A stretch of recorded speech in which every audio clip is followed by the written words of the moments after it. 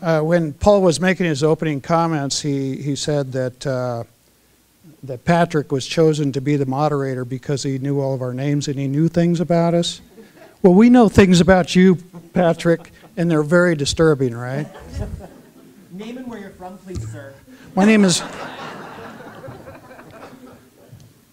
Rob Adams. I live in Sedona, and when I went to the rollout of the 10-year plan at the community college, it was a couple of years ago, I guess, I was shocked at what I heard. And because of that, at the time I was the mayor, I decided that something needed to be done about the inequity of the funding distribution between the Prescott side and the Verde Valley side, as well as the inequity in the curriculum that was offered. So I took a lead role in forming in what became the committees that are now the Board Advisory Committee, as well as the committee that advises the Verde Valley campus. And I just want to thank the committee members for the work that you're doing in holding the president and the board members accountable for those inequities. First of all, when I became mayor in 2008, and I don't want to harp on that, but we started the economic downturn, and one thing became very, very evident during that downturn, and that was Sedona was at huge risk in having one primary resource as its income production, which is tourism. We have one industry here. So I got very proactive in looking for other ways of developing industry here in Sedona.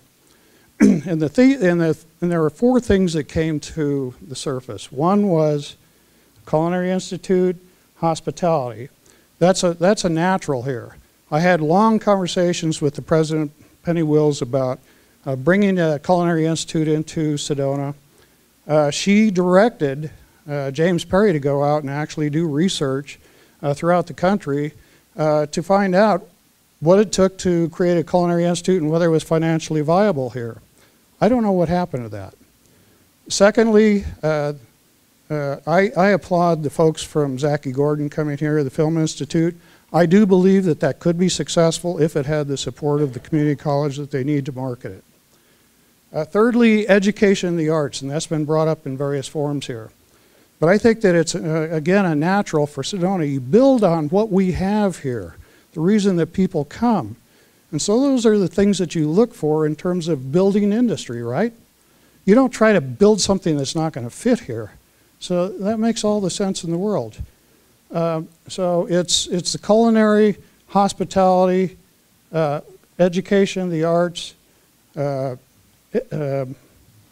filmmaking. Those are all things that just make sense here.